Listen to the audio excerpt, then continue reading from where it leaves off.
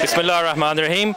I am Zahid Iqbal. I am here from Pakistani Awami Tehreek to support our fellow Pakistanis from PTI and from APML. We are here together on one platform, and that is to protest against this government which has come through illegitimate and illegal means, through corruption and through fraud and through sham elections. We want to ensure that the people of Pakistan get their rights that are due to them, that have been guaranteed to them by the Constitution of Pakistan.